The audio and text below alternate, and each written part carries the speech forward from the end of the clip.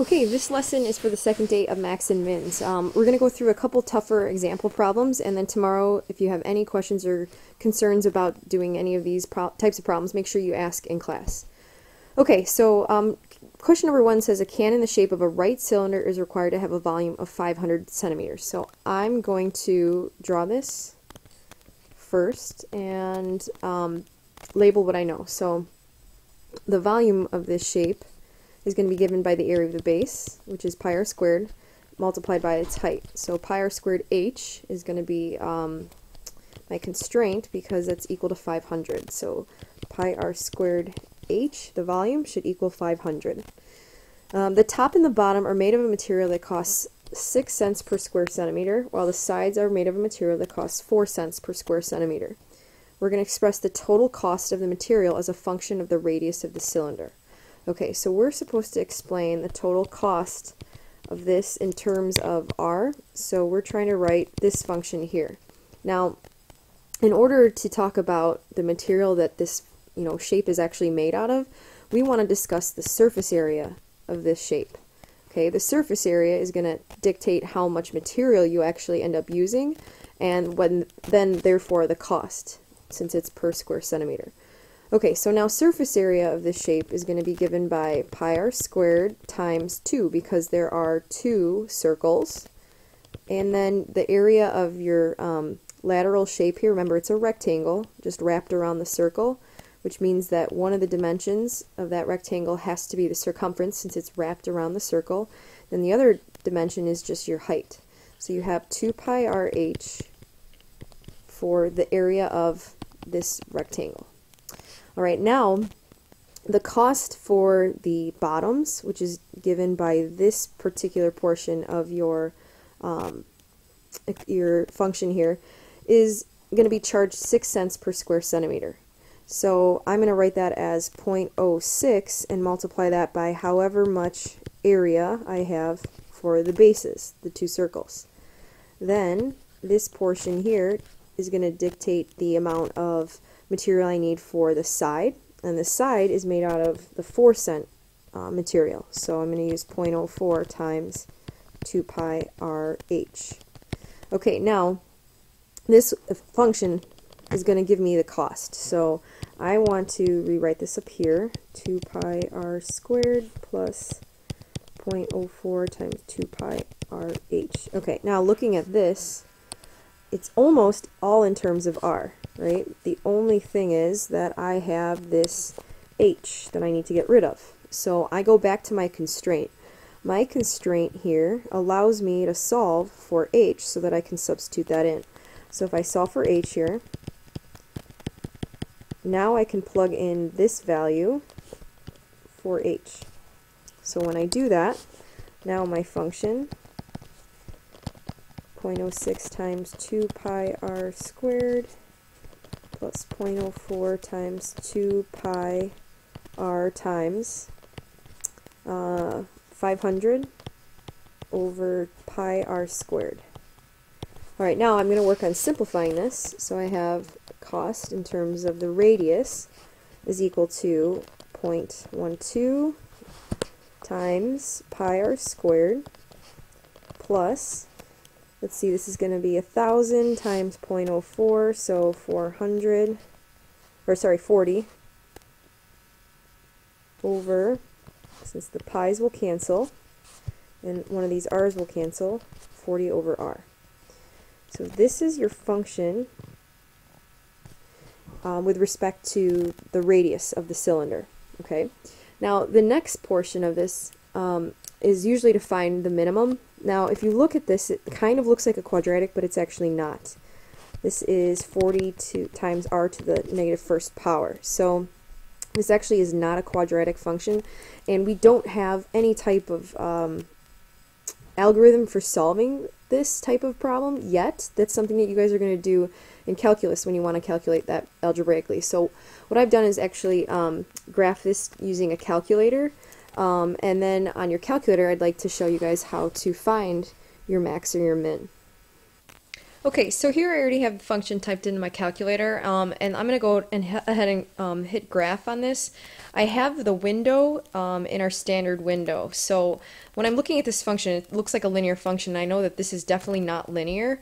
So what I want to do is zoom out. Now again, this is like a real world model problem, so you really shouldn't have any inputs that are negative or any outputs that are negative because we're dealing with radius and cost. So both of those things are not going to be, you know, in terms of any negative numbers. So I'm going to zoom out on this, and now I'm going to be able to see my function look a little bit more like this graph that I showed you here. Now I altered the you know, your domain here for this so that it gives a nice curve. So this curve here is the same curve over here, it's just not in a very nice viewing screen, but that's okay. Now we just want to calculate the minimum. So basically this whole side of the function here is not part of the real world scenario that we're dealing with. We want to have a positive value for our radius. Okay, so that would be in this first quadrant over here. So I'm going to find the minimum of that graph by hitting second calc and going down to minimum, and then when it asks me left bound and right bound, I'm going to find where that minimum I think is and go to the left of it, hit enter, go to the right of where I think that minimum is, hit enter, and then it's going to spit out the minimum. So my minimum here occurs at when you have a radius of 3.75 centimeters, and that cost would be $15.97. Okay, because we used cents in here and we entered that as 0.06. Well, actually I used dollars and I entered that as 0.06 to represent cents. So this right here represents $15.97. So again, because if I write on this, it's going to disappear. And I'll probably forget the coordinates. But we have a radius of 3.76 and a minimum cost of 15.97. Okay, so if I were to answer that in a sentence, I would say the minimum cost is $15.97 when the radius is 3. I already forgot what it was. I think it was 7.5 or 7.6 or something. Okay. So that's when you don't necessarily know how to find the, you know, the max or the min of the function that you're given. Okay, if it's a quadratic or a quadratic-like function, we've already studied how to do that. Like I said, this is something that you're not going to be able to do until probably next year in calculus. Okay. All right. Now in number 2, it says a rain gutter is to be made of aluminum sheets that are 12 inches wide by turning up the edges by 90 degrees. What depth will provide maximum cross-sectional area and allow the most water to flow? So we're trying to find a maximum here. Okay. And if you look at your picture, hopefully this is making sense to you. The entire sheet of aluminum was 12 inches. Then you turned this part upright, this 90-degree angle here, and this 90-degree angle here to form the gutter shape. So that means that if both pieces are the same height, then this section inside here is 12 minus 2x, the original piece minus both x values here. Alright, now if we want to figure out the cross-sectional area, the area of this shape, since it's a rectangle, I only have to worry about this shape here, this rectangle, and this is x by 12 minus 2x. So they actually already drew out this picture for me. If I were to give this problem in a homework question or on a test or a quiz, the graph would not be provided, or that sketch wouldn't be provided, so you'd have to understand you're bending a piece, you know, upright, and then how to create that same sketch. So we actually, it's kind of easy, we can just use x times, for the area, x times 12 minus 2x. This is going to give you the area in terms of the width of that piece. Okay? So let's find that and simplify it. So we have 12x minus 2x squared. We're going to find the minimum of this function, or I'm sorry, the maximum of that function, because it does open down, and also we're trying to find the maximum area. So I take opposite of b over 2a. Oops, and I'm doing exactly what I was about to tell you not to do. So this is negative 2x squared plus 12x. So just make sure you rewrite the order if it's not in standard form. So you have opposite of b over 2a, and you're going to get positive 3. So now you're going to input a of 3 here. So if I plug in 3, I get negative 18 plus 36, or 18. So that means that the max area here, so the max area is 18, it's not centimeters, it is square inches. So 18 square inches, and the dimensions that will allow that maximum cross area is when x is 3. So if we look at our original box here, it'll be 3 by 3 by 6, or I should say 3 by 6.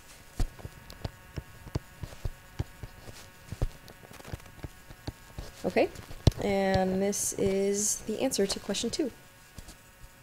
Sorry, I don't know why I included that last by 3. This is just 3 by 6, so that's the dimensions of that rectangle that will allow the most water flow.